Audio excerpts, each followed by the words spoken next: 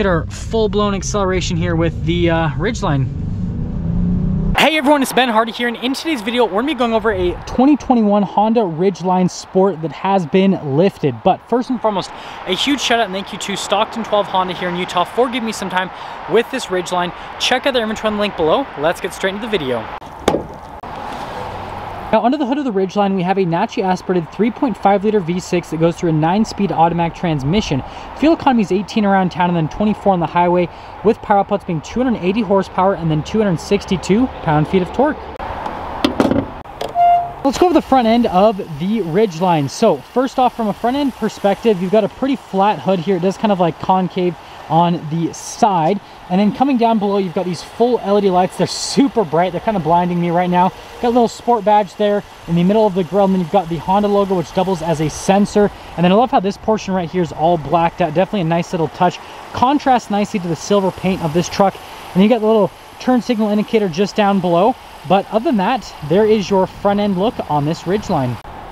Coming on the side here, you've got two 65mm tires wrapped around 18-inch wheels in the front and over in the rear as well. And then this truck does also have a 3-inch lift. The overall setup, I think, looks absolutely fantastic. I love how they went for a fully blacked out wheel, because I think it just contrasts nicely to like the other blacked out elements on this sport package. And then you can see they did a really aggressive tire as well. And there's kind of like a look at the whole lift system there from the front end perspective. You also get these nice like off-roading side steps on this truck, and then fully blacked out mirrors. And then notice that you've got a little rack there at the top. But other than that, here is your full side view, and the stance on this Ridgeline, I think it just looks really good.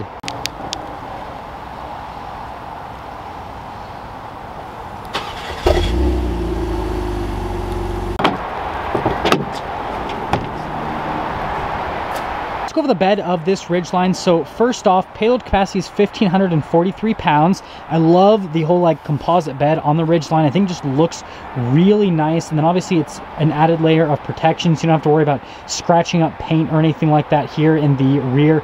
And then other than that, I feel like it's a pretty good size for a mid-sized pickup truck with a bed.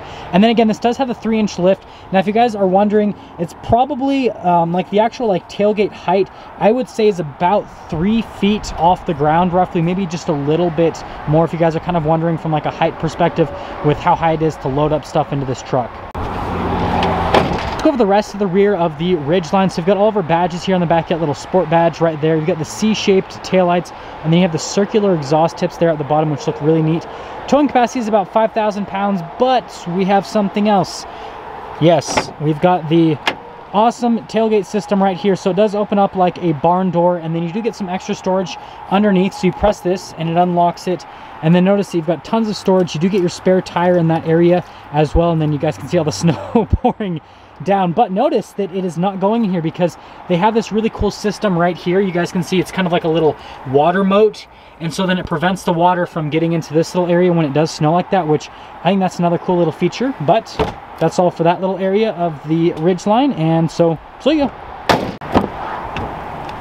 Now here's the door panel on the back of the Ridgeline. So first off, you've got nice soft touch here with the stitching that goes all across, and then you've got a cup holder, which is very important. And then we do have these full cloth seats. I really like the pattern here on the seats themselves. You've got the nice stitching that goes around. And then if you pull this up, we've got some extra storage space underneath the seat, and then it also allows you to have like a flat loading floor under the seating area. But let's actually pop in. These side steps actually do help out quite a bit, and now that I'm in here, the Ridgeline is actually really good for headroom. So if you're a taller person, you can fit in here pretty well. I'm 5'11", and then you've got pretty good leg room as well.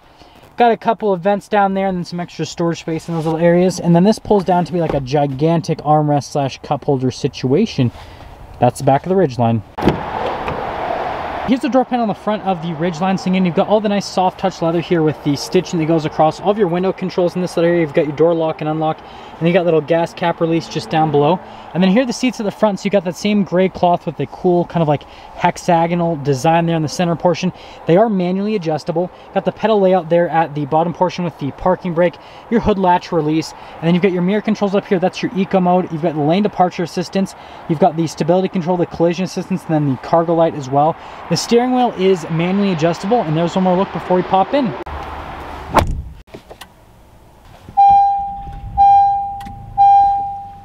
And here's the steering wheel in the Ridgeline. So they kind of did like a rougher texture on the whole steering wheel so that you get a little bit of a better grip on it. If you have cruise control on this side, you've got your lane keep assist and then paddle shifters on either side to shift the gears yourself, that 9-speed automatic. And then you've got this for the center stack, and then you got your voice command phone controls, and then you've got your volume controls as well. And then notice you've got little stock there for the turn signal and the lights. And then you got the windshield wiper stock on the other side, and that's all for the steering wheel. Now here's the gauge cluster in the Ridgeline. You've got analog gauges for like the temperature, the fuel, and then the RPMs. And then you do have that screen where you can scroll through a couple different menus. You guys can see like the tire pressure, for example, right there. And then you can see like fuel economy, all that kind of stuff. Pretty straightforward setup, and then you do have a digital readout for the speed there at the very top. Here's the center infotainment system in the Ridgeline. First off, if we pop it into reverse, you've got the backup camera with trajectory lines that do turn with the steering wheel, and then you do have a couple different viewpoints, like you can do that little viewpoint, and then you can even zoom in if you'd like. So really good on the camera system perspective. I feel like the resolution's really solid as well. Now, as for the rest of the infotainment system, I love the red outlining. I definitely think it's a cool little look. You've got the buttons on the outside. If you actually press them, they respond really well. If you're an idiot like me and don't actually press them, nothing happens. So, yes, obviously you got to do that. But yeah, overall, I think the touchscreen response time is really good. It's got all your regular stuff, your phone controls, voice command controls, all that kind of stuff. Like everything that you could ever really want with an infotainment system, and it's there. We've got our climate controls just down below. This does come with a dual zone climate system, and pretty straightforward, pretty easy to use. I'm glad that they have it like down here and it's not like integrated into the infotainment system. More storage space right there, and then you got a little power outlet system with some extra storage space here in the front. Couple more cup holders, and then we've got our whole transmission selector here. So you've got your park, reverse, neutral, and then you have the D for drive, and then S is kind of like your sport mode. So if you want to kind of do sportier driving, then you go into S, and other than that, that's the whole transmission select system. We've got our auto stop start to turn that on or off right there, and then this is actually another kind of like drive mode select. So it pops up here in the center screen, and notice we've got 100% oil life. That's good. Anyways, normal, snow, mud, and sand. They're kind of like the different traction parts of the Ridgeline. So depending on the conditions you're at, we'll determine which mode you go into. And again, it's just that little button right there. So we've got our center console here, which is absolutely massive for a mini pickup truck like this is. And then you can see that down there you can charge a couple of devices, which is nice. And then I do like the material here on the outside of the center console. I think that's a nice little look.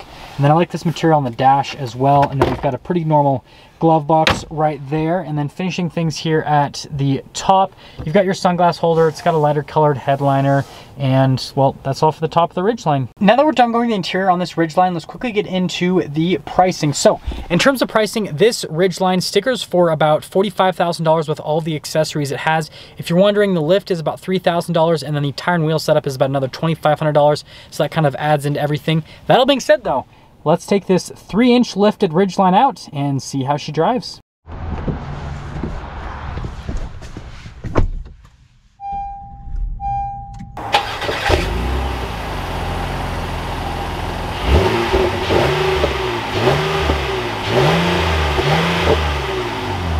Well, let's talk about visibility here on the Ridgeline before we set off.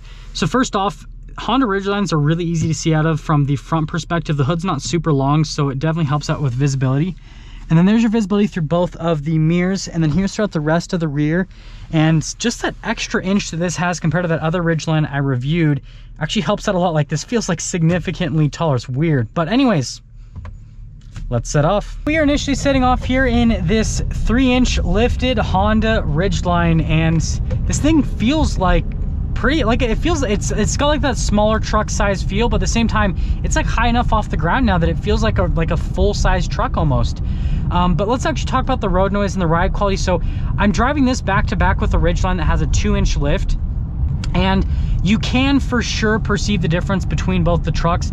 This definitely, once you go up to that 3-inch mark, it seems like this definitely has quite a bit more body roll compared to the Ridgeline with the 2-inch lift. Man, these Utah drivers. And then the other thing with this 3-inch lift is it's kind of feels like it's a little bit rougher with the ride quality, but it's not a huge difference. If you didn't drive them back to back, then you really wouldn't complain. It's just driving them back to back that I can actually perceive the difference. And then in terms of the tires and everything, they're not loud at all. Like you don't get a whole lot of tire noise, which, I mean, that's definitely a huge plus. And I'm gonna pop it over into the S mode, which is your sport mode for the Ridgeline. Went down a gear instantly because it's gonna give us a little bit more power in the sport mode. Brakes are really good on the Ridgeline. That's definitely a high point of the truck. I mean, it is smaller, which makes sense, but it definitely has a good amount of stopping power, which is another thing that I can for sure appreciate about the truck. And I think these paddles are like perfectly placed also. They're like the perfect size and everything. But let's get our full-blown acceleration here with the Ridgeline. VTEC, bro. I had to say it. So it's pretty good. I mean, for a mid-size truck, it's right where it needs to be from a power perspective. I just drove a Tacoma yesterday, and I mean, it feels about the same acceleration-wise as the Tacoma. They're pretty much the same. Now, transmission-wise, this transmission seems to shift a little bit smoother, like it's not as intrusive as the transmission in the Tacoma, but they're both still pretty good. And I think for a lifted vehicle, this is definitely like really nice. Like most lifted trucks drive like crap. Right now, the truck I'm driving is lifted while my truck gets wrapped, and it just so like, it's loud and it's obnoxious and it rides rough. This doesn't drive bad at all. Like, it's smooth, it still feels nice. You can definitely tell that this is lifted. The Ridgeline with a 2-inch lift, it's kind of harder to perceive. It felt pretty normal. This, you can definitely tell a difference. But let's get into summing things up with this Ridgeline. So again, I think it rides really smooth, especially for a lifted vehicle. I think it looks fantastic. I love how they did the blacked out wheels. I think it accents this truck perfectly with all the other blacked out elements. And yeah, from an exterior aesthetics perspective, definitely the best Ridgeline I've ever seen. And then from an interior perspective, it's got all the nice safety tech. Infotainment system's easy enough to use. Acceleration is right where it needs to be for a mid-size pickup truck. I mean, they're all pretty much about the same from a power figure standpoint, which is kind of weird. Someone needs to like throw a V8 in a pickup truck or something. And then as for the rest of the truck, I don't know, I think it's cool. It's got the cool tailgate, it's got that extra storage space, is really practical. And so yeah, if you're looking for a new mid-size pickup truck, you've got to check out the Ridgeline. And if you've got a Ridgeline, I'd look into lifting one. It's pretty cool. Now that is going to sum things up for our video on this 2021 Honda Ridgeline with the 3-inch lift. And again, a huge shout out and thank you to Stockton 12 Honda here in Utah for giving me some time with this Ridgeline. Check out the inventory link below. I'll see all of you in the next video.